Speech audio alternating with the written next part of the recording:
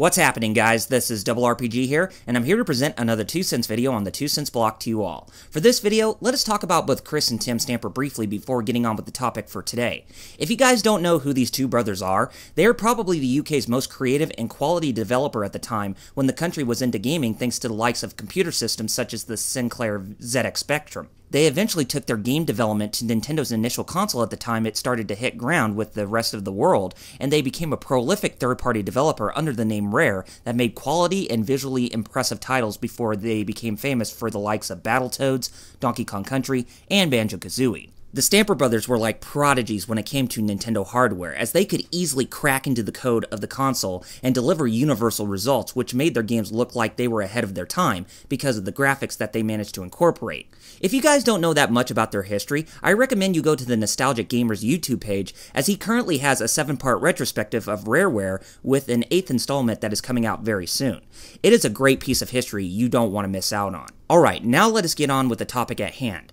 In relation to the Stamper brothers being mentioned before everything else, Tim Stamper was recently interviewed and was asked why Nintendo didn't buy the UK's most quality game developer under their belt, to which the guy doesn't even know why. Here are some snippets on what Tim Stamper had to say. "I've no idea why they didn't do that. I thought we were a good fit. The price of software development was going up and up with the platforms, and Rare works really well with a partner. We were looking for someone to help broaden our horizons. I like Microsoft. They had a great system, and there's a lot of good people at Microsoft." Other tidbits in relation to what Tim Stamper said came into account, such as Nintendo never materializing the need to purchase them, despite Rare still being keen in securing a partner to help deal with the rising costs of game development. Not to mention that both the brothers left Rare to pursue other opportunities to produce better products in the future. However, we all come to know how Rare was bought out by Microsoft, as several parties were interested in acquiring the famed UK game development studio, with Activision being one of the prime participants. Thus, Microsoft bought Rare for $375 million, as the studio became a first-party developer for the company. In the starting years, Rare's innovation in game development continued to grow, while the company took many risks that many people were not that very fond of. However, the developer's future seems to be brighter once more, thanks to Phil Spencer putting gamers first instead of being stuck on a peripheral that didn't have a bright future, which Don Matrick tried to pin onto Rare. With that out of the way, the developer is back to bringing about games thanks to the efforts of their creativity, and Sea of Thieves looks to be a renaissance of the Stamper brothers' game design philosophy. However, that is not the main point of this video, as my attention is directed toward Nintendo when it comes to Tim Stamper's recent statement. Nintendo, you have got to see Tim Stamper's words as a sign, as game development was growing at the time in which you needed all the help you can get, as there were going to be instances where you would undergo some nasty hiccups during your business structure. If anything, you should have purchased Rare back in the day so that they could at least help you get out of sticky situations when it came to your software.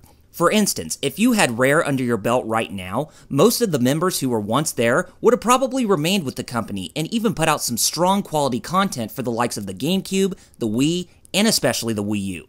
If software sells hardware, then you should have known that a company like Rare would have been a great fit for you, as what they did for you helped you still have a great relevance amongst those who have turned their back on you. This whole time with partnerships with other companies that are not doing so hot financially is over, as there are those who still have a strong passion for game development aside from just you. Leaving them in the dust like what you are doing and doing partnerships with them when they could potentially hurt you like what Sega did with the 3-game deal on Sonic the Hedgehog, you are only leaving them to most likely file for bankruptcy or leaving the opportunity of other publishers like your competitors to pick them up before you do. If Iwata's statement from last year stating that you are now planning on more mergers and acquisitions is really true, then you need to go out of your way and get that rolling into motion, as there are companies that are either in great peril with where they stand financially, or some that are doing extremely questionable things, such as what Konami has been doing right now. You need to get off of your ass and acquire companies like Capcom, Konami, Sega, Platinum Games, and others, as their catalog of IPs is added into your collection to where you can use them to the fullest, as the likes of their franchises such as Street Fighter, Resident Evil, Metal Gear, Sonic the Hedgehog, Bayonetta, Shin Megami Tensei, Persona, and many of them will actually benefit you when it comes to making money on a yearly basis.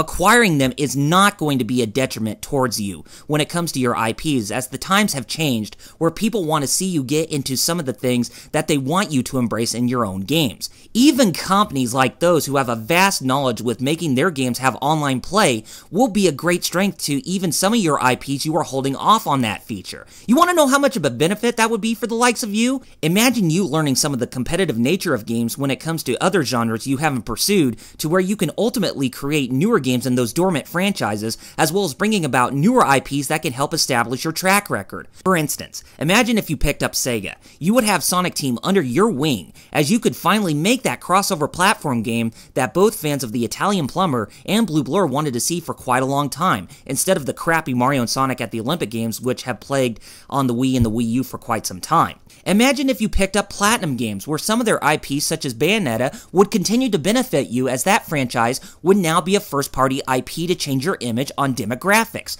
A couple of these points would show you how much of an evolution you would now go through to change and improve some of your stances on franchises and literally be sitting on a gold mine. You would practically have a strong hand in the Japanese video game market, which appeals to a global audience that people want you to ambitiously pursue more. The bottom line is that acquiring developers and publishers like these would only add strength to your overall business to become even better than before. It should in no way ever be considered an afterthought nor an option. Nintendo, all I'm trying to say is this. You may not believe me, but there is going to be a point where people are going to stop caring about Mario and Zelda, as you have oversaturated the hell out of those two lately. Yes, they are profitable moneymakers for your business, and I really do like them for what they are, but others which have become just as popular, with their genres becoming even more popular, as well as the strides they have recently taken, would lead you into a better and brighter future for your company. How much longer are you going to continue relying on just Mario and Zelda? How much longer are you going to rely on the Amiibo toy line? How much longer are you going to remain dormant with opening up to including features that people wanted to see for some of your IPs in quite a long time? How much longer are you going to let some of these developers and publishers lie down next to their graves while some of them are financially hurt or doing stupid shit that people have turned their backs on? You need to wake up, embrace the fresh and beautiful colored roses, and take this initiative with doing this even more, as you would gain an upper hand with having stronger support from these businesses and intellectual properties, as that would not be a detriment to your business structure whatsoever. Quit trying to shove out a Mario and Zelda game every year, as sales are going to continue to dwindle if you insist on oversaturating these franchises constantly. Anyway, that is all with my 2 cents, so I want to hear your own. Do you agree that Nintendo made a mistake with not buying Rare back in the day? Do you think they should get more of these companies under their name, or should they do something better that will benefit both them and the ones that are hurting real bad? Make sure to rate this video, as well as leaving your positive and negative feedback down in the comments. Also, be sure to hit that subscribe button underneath that video, as more support from you guys will mean that more content is coming from me in the future that you won't find anywhere else. Until next time, this is RRPG signing off by saying Godspeed and game on, gamers. Have a good one.